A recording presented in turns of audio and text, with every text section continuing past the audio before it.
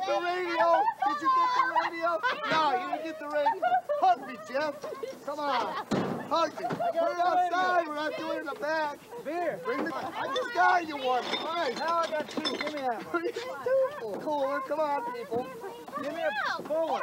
This is full. This is the one you didn't finish last time. Yeah. All right, 2 to what? Did you get the radio? Yeah, you got it. Okay. Take that. Take. All right, let's go. Come on. Ready? Yeah.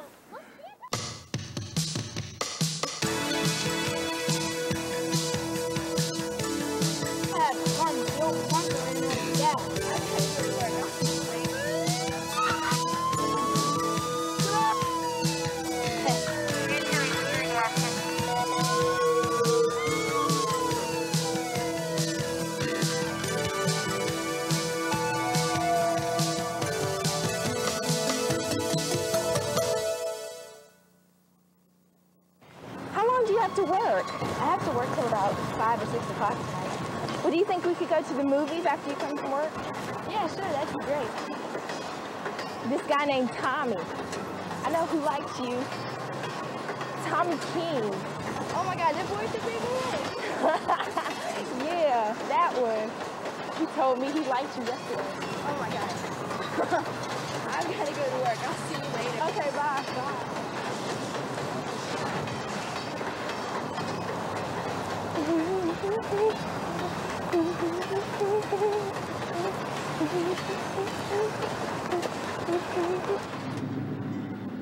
A few years back, I was approaching a terminal with about 175 car freight train, and I was slowing down,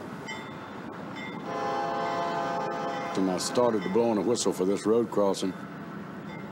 I saw a teenage girl in the middle of the track with her back to me.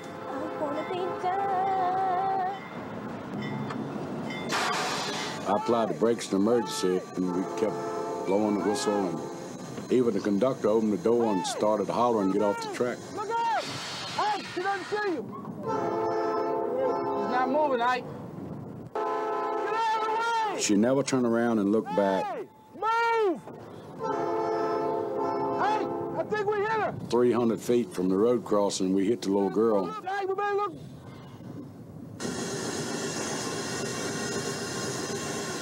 And before we even got back to where she was, the ambulance was on the scene and treating her. You got hit by a train? There was nothing we could do, absolutely nothing. But it's a very dramatic experience to be there when that child's mother approached the crossing and found out it was her daughter. Get some information, okay? They did the best they could, and they rushed to the general hospital, and she did live 6 hours. She lived until midnight. You'll never forget it. I mean, you know, you try to put it in the back of your mind, you'll never forget it. And it's just a shame, you know, to waste a life like that. It's not only bad on the families and the victims, but it's bad on us too. It's just something that's real hard to live with. She didn't never look back. When you walk the railroad tracks and don't look in either direction, you are absolutely in a no-win situation. You cannot win. We were on a short train, maybe 25, 30 cars, and we were going west. We came around to a trestle. I looked out on the middle of the trestle, and there was a man. I could tell he was a hunter. And when I saw him, he was taking little short steps. There's a hunter on the bridge, Hold tight, brake coming up. I immediately put the brake in emergency. My train slowed. I looked up, and he began to take long strides, maybe 10, 12 cross ties at a time. The train began to slow up. I said, "Lord, let it stop, please." I just blew on the whistle and trying to get him to jump off.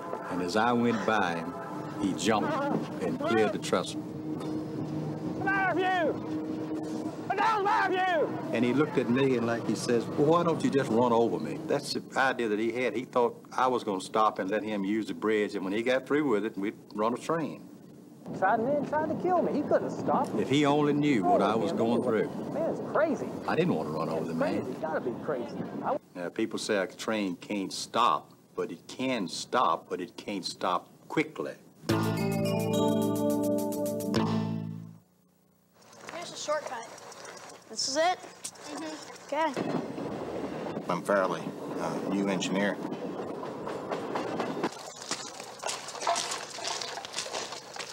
Bring it across right here.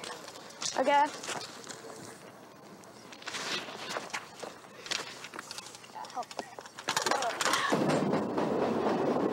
It was a nice day, sunny day. Oh man, the oil's leaking. Oh man. Dang. Come on, let's get it off the track and fix it. Yeah. We were going around the curve. Come on, man.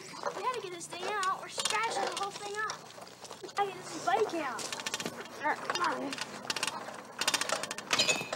Came around the curve, and here's two boys, 11, 12 years old, and they had their motorcycle or mini bike stuck on the tracks.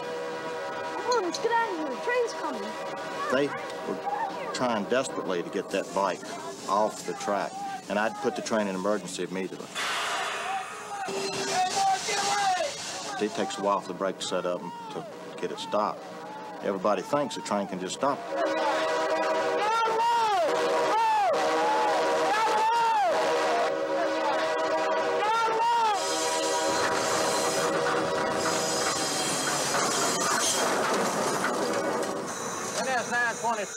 Hey, boys, hey, don't you leave.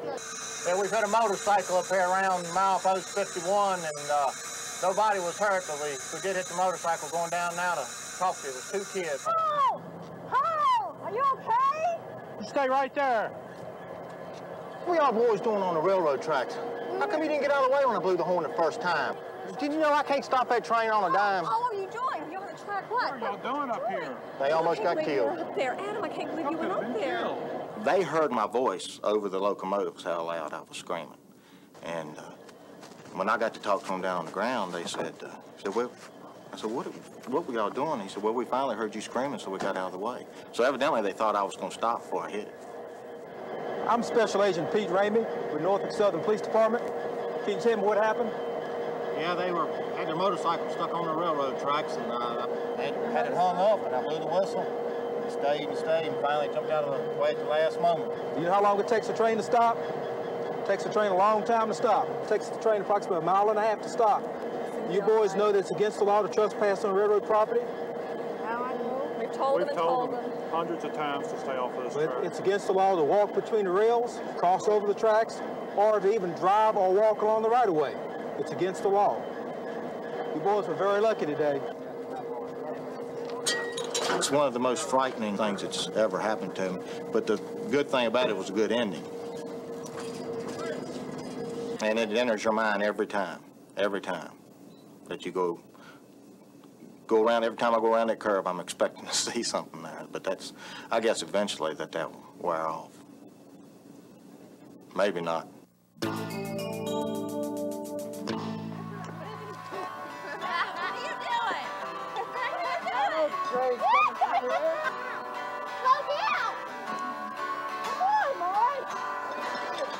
Yeah.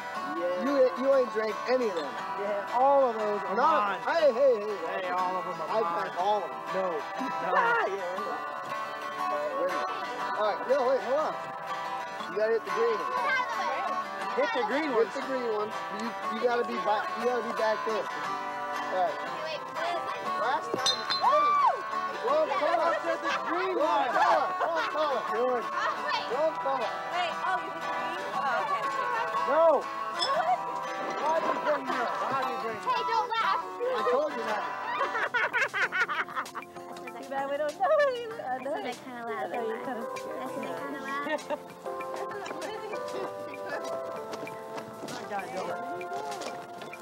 Hey! There's no more beer. Hey, we gotta get some. Let's get more beer. More beer. Hey. You got the one. Hey. Come on, Mark. Hey, we're gonna go get some beer. Yeah, leave him. I don't want him to puke in my truck. Come on. Come on. Hey, get in the truck. I get the window. Yeah, leave him. You could tell something was in the tracks, but you couldn't tell what it was. It's somebody always laying something on the rail for you to hit. Rocks on the rail, spikes, anything that they can find. Need an ambulance over here. We hit someone. Sorry, everybody was saying laying on bags and dog and everything. We got up to realize who it was, what it was. I'm a virgin and trying to stop the engine. All right, what's your first one? Where's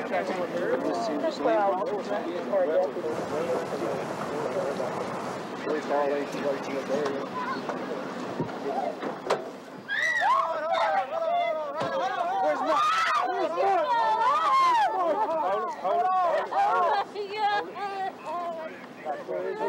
What's his name? Mark. What's his name? Mark. What's wrong with him? He's dead. He got ran over by the train. Where'd this train come from? Trains come through here all the time. No, they never come through here. What were you doing down here?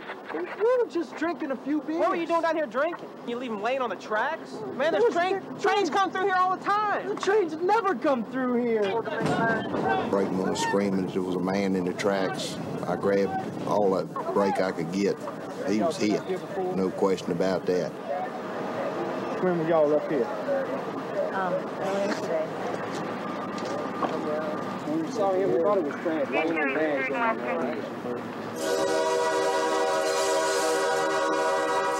I just saw his head raise up. That's all I saw. The snowplow had taken his head off, took him out of his shoes, and the only thing I hit on him was his head. There was no other mark on him other than that. I have no idea why anybody would be possessed to lie on a railroad track. None whatsoever.